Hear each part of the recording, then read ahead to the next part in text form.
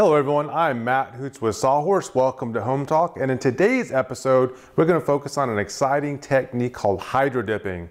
And I've got my assistant Matthew, he's my son, and we're going to hydro dip his Pinewood derby car. So let's go over some of the materials and supplies that you need for today's episode. So I've got some gloves, and this is this way you don't get the paint on your hands. A Sharpie. I've also got some double mounted tape, and this is going to help us dip it in the water. I've got some Scotch tape.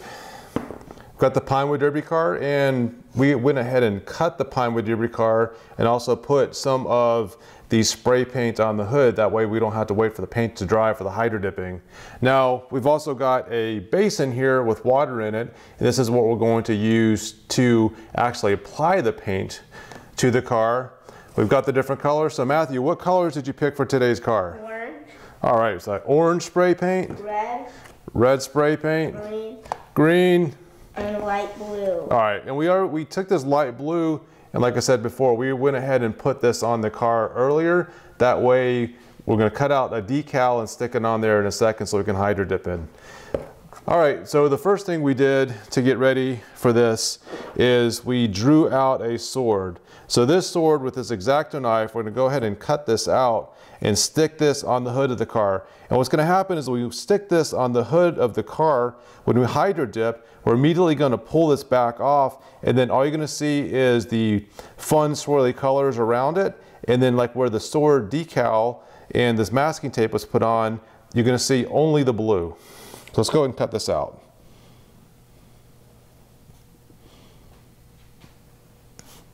All right, now that we've got this cut out, Matthew, we want to put this on the car now, right? All right, so I'm gonna peel this off of our self-healing mat, and look, there we have a sword. And just to remind everyone that if you guys have any questions or any questions about the supplies, feel free to go ahead and type it into the comment section, and we'll answer those immediately for you. And don't forget to subscribe. Oh, that's right. Don't forget to subscribe. He's got a good point. This generation knows about subscribing. All right, so we're going to carefully pull this up.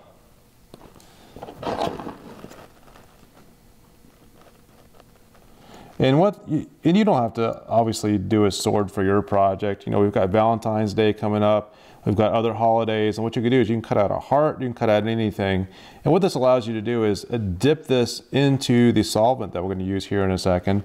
And when you peel this off, you've got this underneath it. Now, we mentioned that we primed the car already, and we went ahead and put the color that we want for the sword.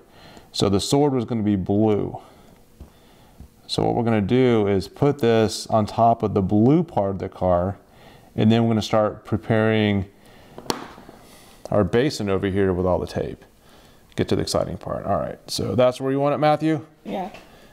All right, looks good. Let's get it centered.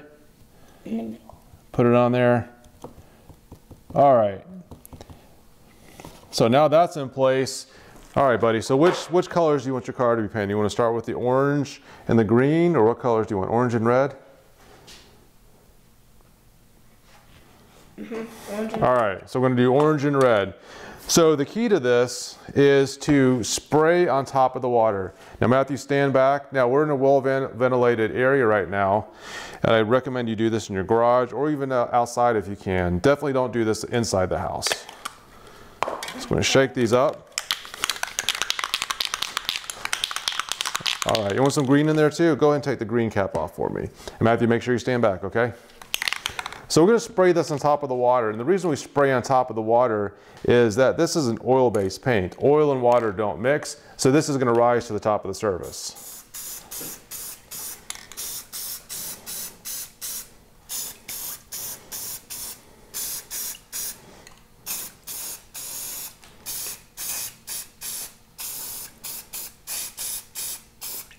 And you can see it's making some colors there, and if you just let it go back a little bit, it's going to go and spread out. We're going to add a little bit of green to this, and then we're going to take one of our sticks and mix it up a little bit. Now you don't want to spray too much in here. Some of our experiments with this a few weeks ago, we put so much paint in there that it was difficult to see the different colors, and it just didn't look very good. We're going to add a little bit of green now.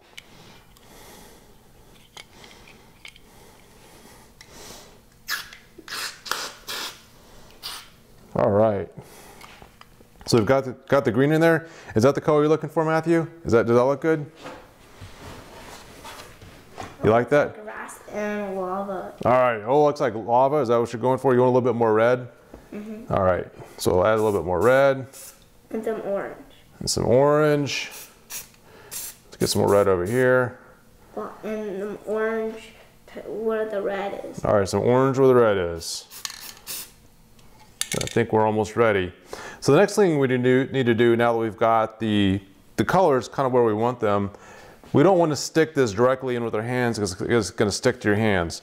And the reason this is called hydrocoating, we've actually created the coat right here of all the different paints, and it's on the surface of the water. So when you dip it in, the key is to make sure you evenly get it on all of the parts of the car or whatever object that you're dipping it into. And I've got the gloves here. And the reason we have this double stick tape is that we're going to put a little bit of this double stick tape on the bottom of the car. That way we can dip it in without having to worry about getting it all over the gloves. Because we want this to evenly go across 5 sides of the car, and we're not really worried about the bottom of the car.